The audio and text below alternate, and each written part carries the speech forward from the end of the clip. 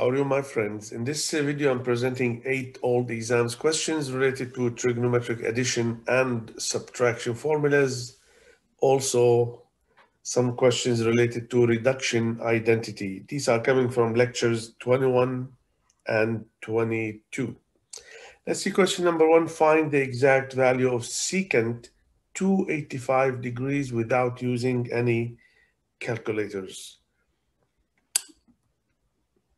Now the idea here, we need secant of 285 degrees. Find two angles, their sum or the difference is 285. These angles must be special angles or multiples of a special angle. We see 285 is in quadrant 4, so the secant is positive. At least we know that the answer should be positive. So let's try 240 plus 45.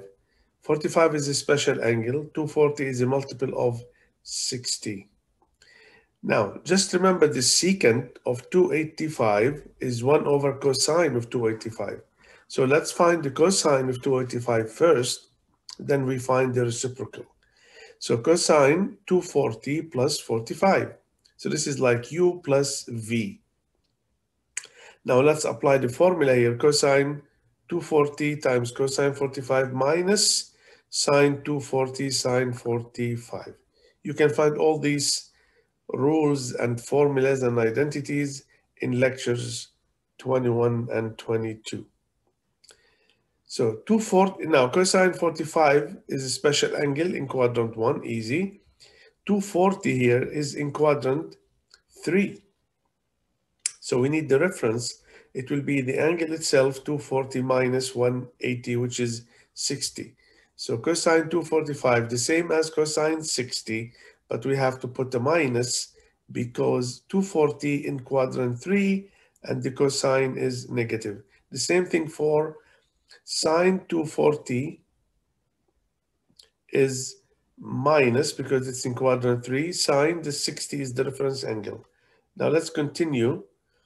See here we have two minuses. So minus cosine 60 will be minus half.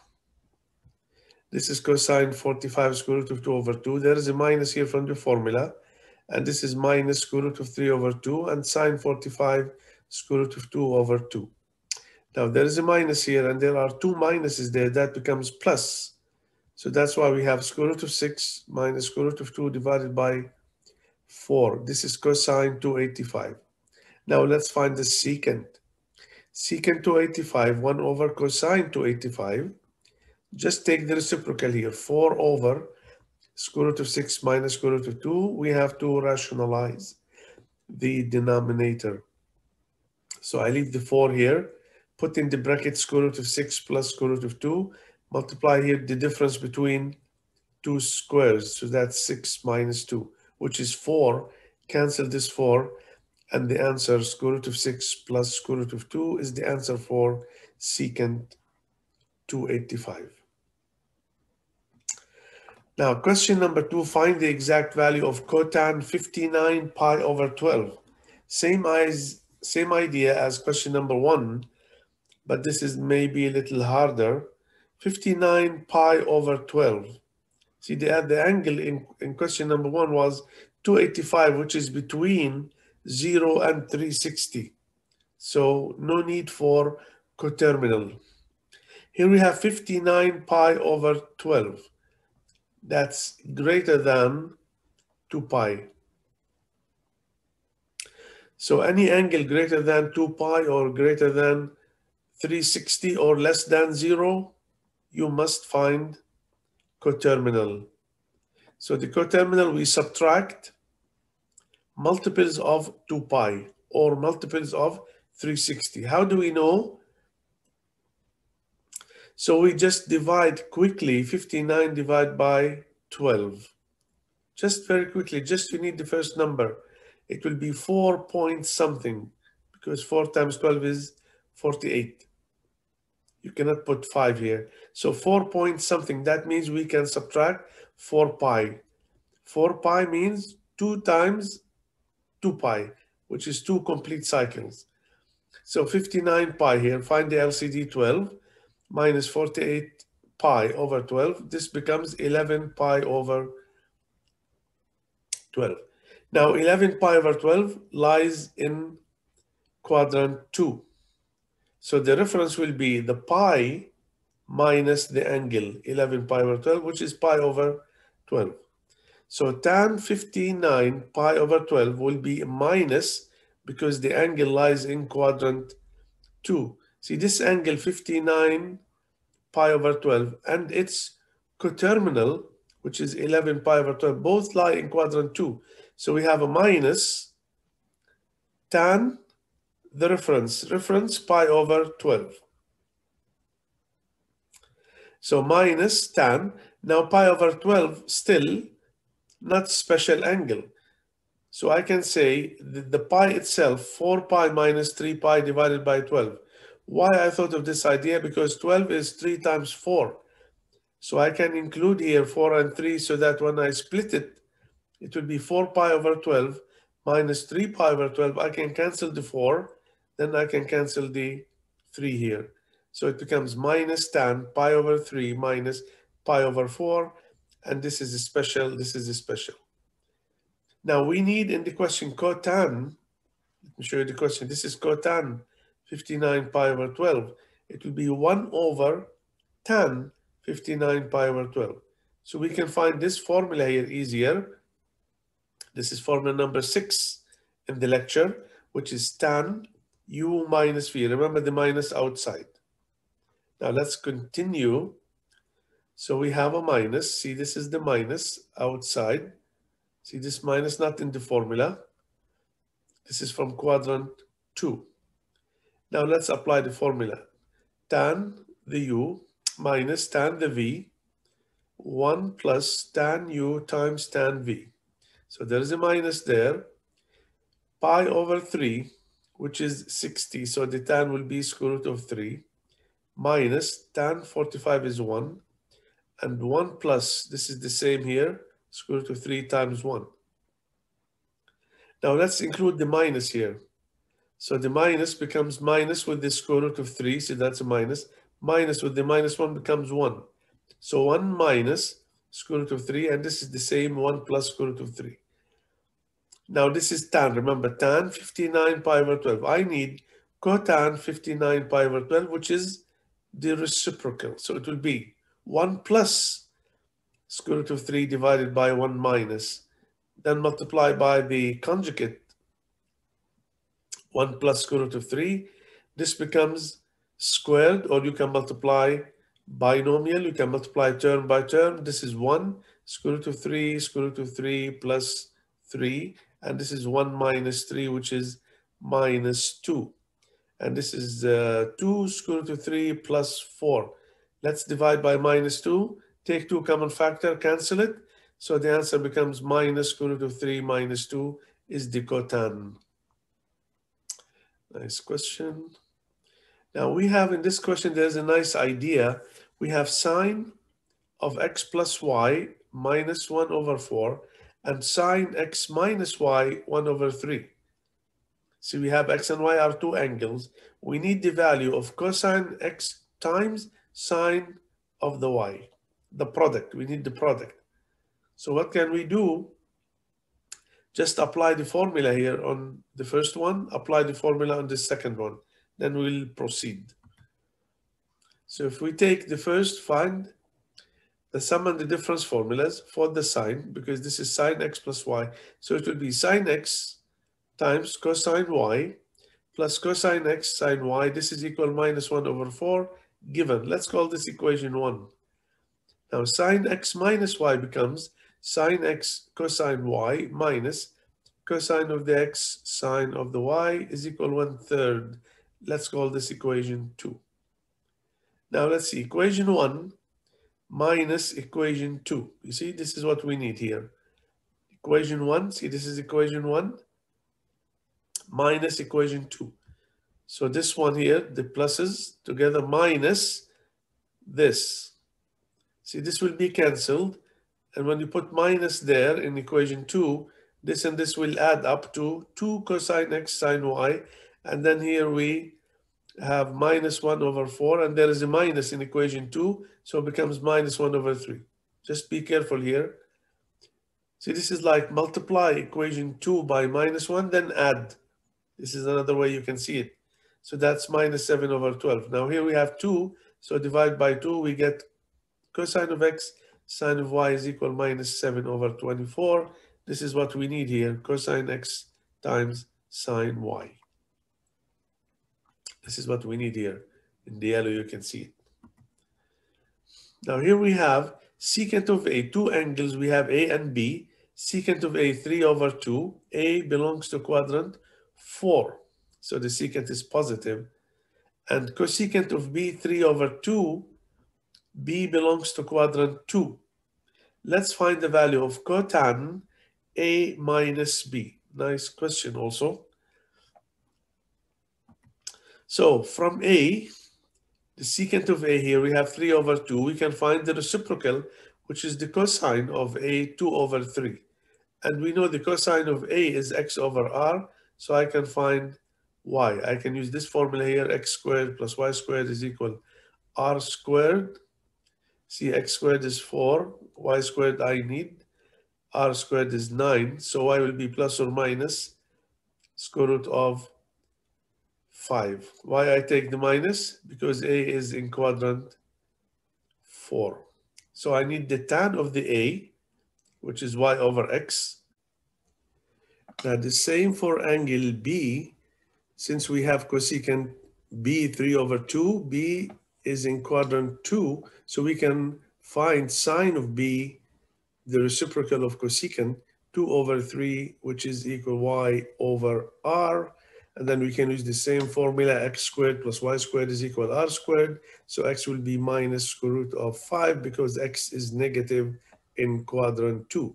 So tan of the B will be the y, which is the 2 over x minus square root of 5. We can write it minus 2 over square root of 5 or 2 over minus square root of 5. Now, let's use the formula for tan A minus B. Just remember that we need the cotan of A minus B. So first we find tan of A minus B here, then we find the reciprocal. Now from the last slide, I found tan of A minus square root of 5 over 2, tan of B minus 2 over square root of 5. I can rationalize it here, multiply up and down by square root of 5, so it becomes minus 2 square root of 5 over 5. So I can use this, and then I can use this. And I will use both. Let's see here. Use the formula tan of A minus B, tan of A minus tan of B divided by 1 plus tan A times tan of B. Tan of A is there, you see minus square root of 5 over 2, minus from the formula. Tan of the B, I will use this one here with the rationalized, minus 2 square root of 5 over 5.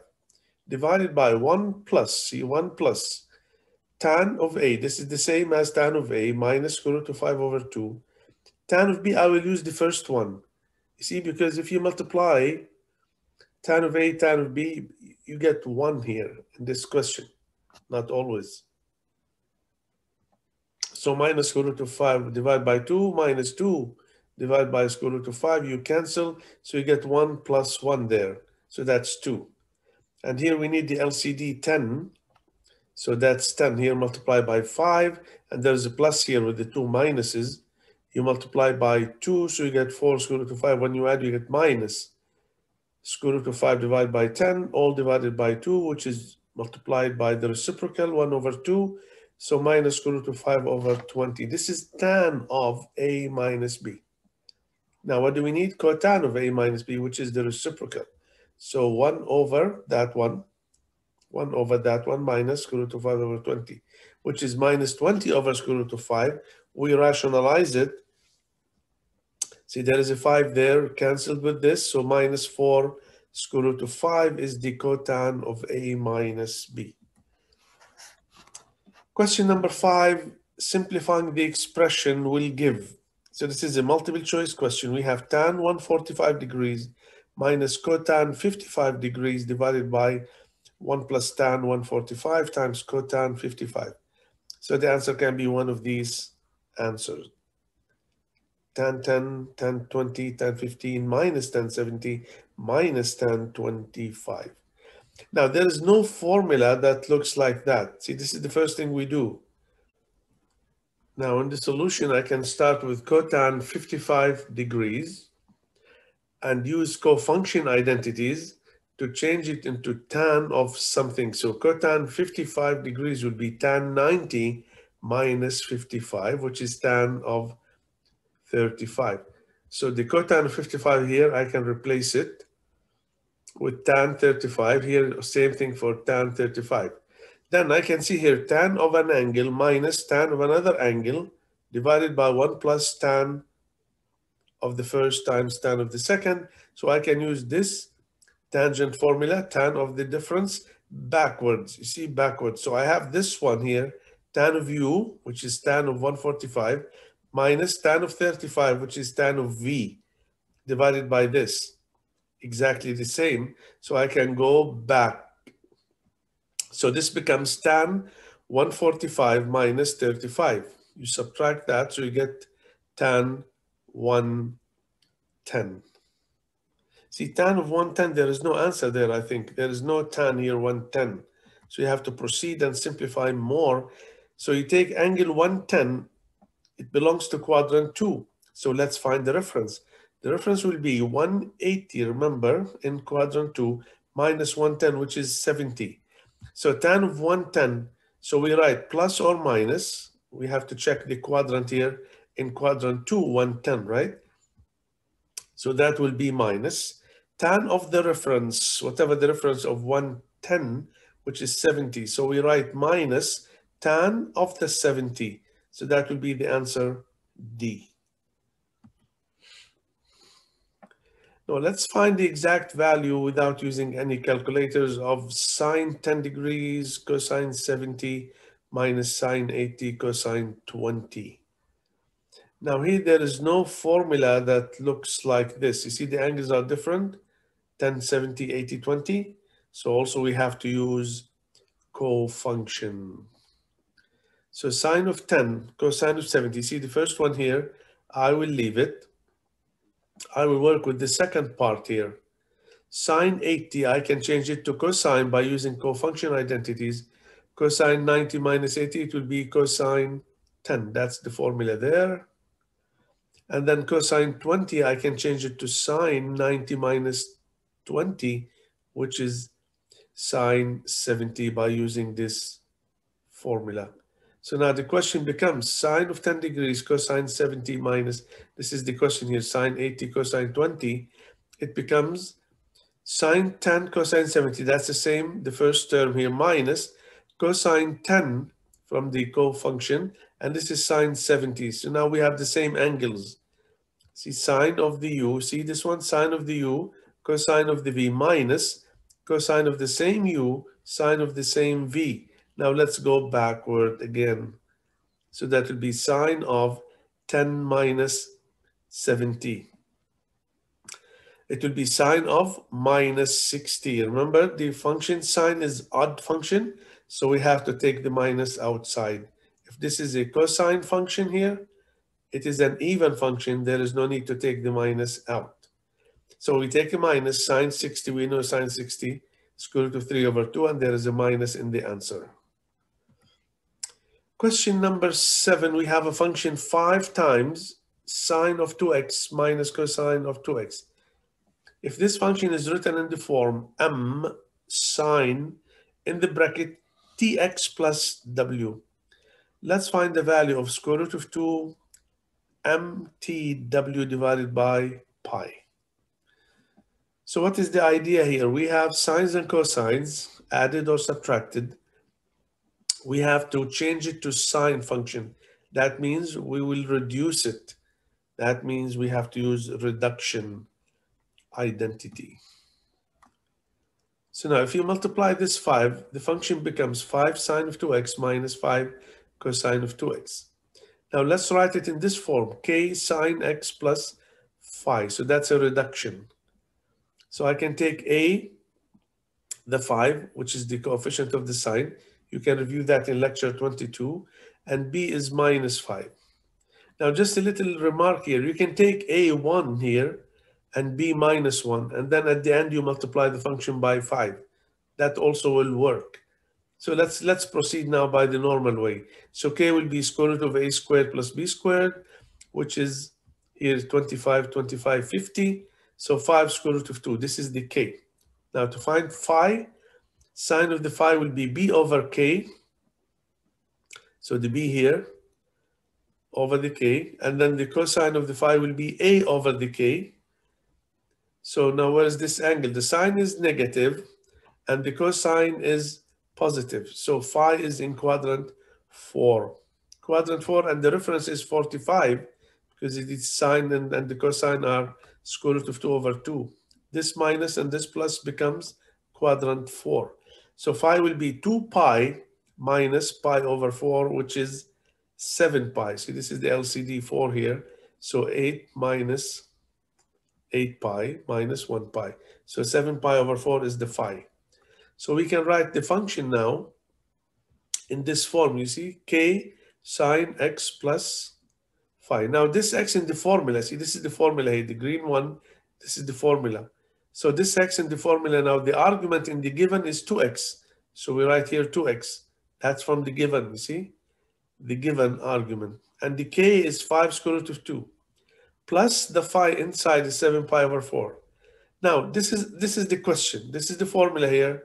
And here is the question. M is this one now. So we write m 5 square root of 2. T is this coefficient of the x. So t will be 2. W is that number after the plus, which is 7 pi over 4. So let's multiply now. Square root of 2. The m is 5 square root of 2. T is the 2. W is 7 pi over 4. All divided by pi. Believe it or not, when you simplify all this, you get 35. See, just cancel the pi here. 1 over pi multiplied by the reciprocal. Square root of 2, square root of 2 is 2, times 2 is the 4, cancel the 4. Let's see question number 8. Similar, very similar to question number 7.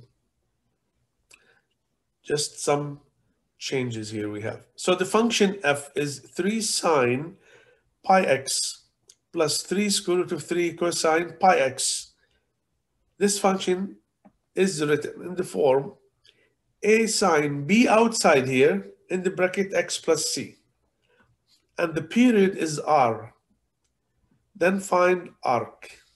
Arc means here find a. See, this is the coefficient of the sine after you reduce it. R is the period, so multiply a times the r times the c here, this value. See, in the answer, we don't include the b. This is the question. So now the function here is given.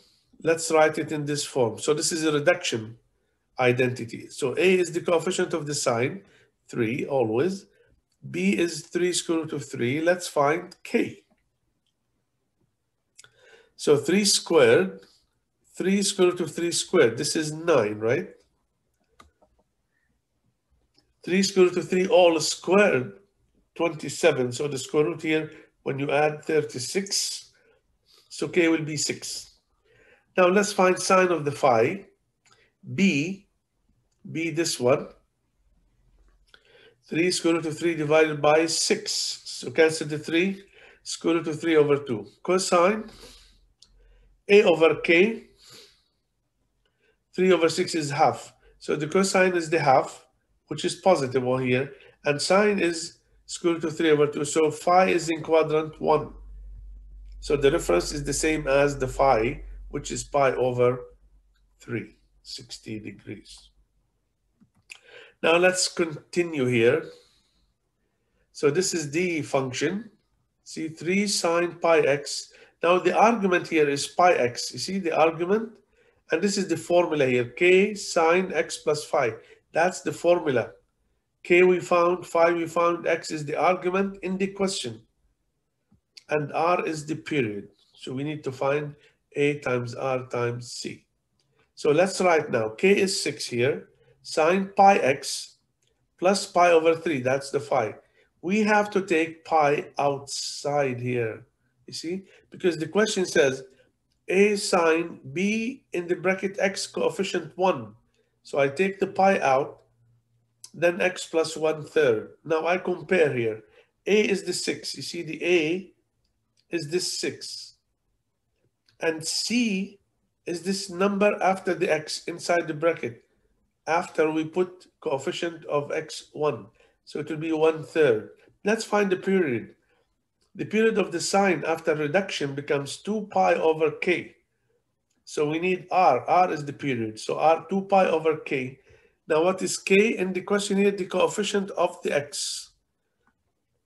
2 pi over pi, so r would be 2. So let's find arc. A is 6, r is 2, and c is 1/3.